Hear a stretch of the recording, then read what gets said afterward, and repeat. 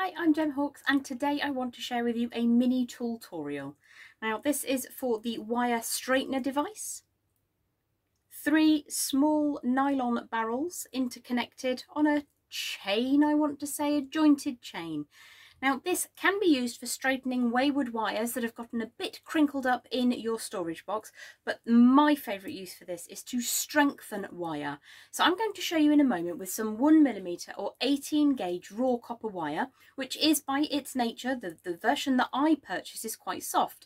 Sometimes I want to use the 1mm in size, but I wish it had a little bit more rigidity. So I'm going to show you now how to smooth out a piece of slightly kinked wire, but also how to use this to strengthen your 1mm or 18 gauge wire so that it acts like it's a little bit tougher. Join me down at the board and I'll show you that now.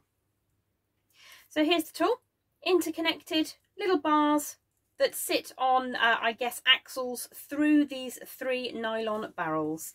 So here we have a piece of wire that has, in fact, seen better days. Now what I tend to do to make sure that I save as much of my fingertips as possible is I use some pliers to grip hold of the wire, and in that way sometimes you mark or you might lose the last little quarter of an inch or so. So I'm going to put the position like so. You can see the central one goes in one direction, and I'm going to post the wire through that area like so. So it's just passing in this line at the moment.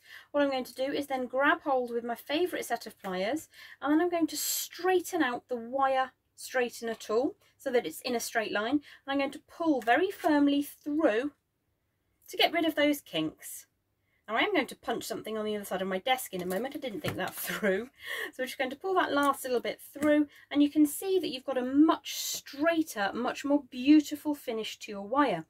Now if I just do that again, what you're going to do, here is an untreated piece of 1mm 18 gauge wire. It's quite floopy.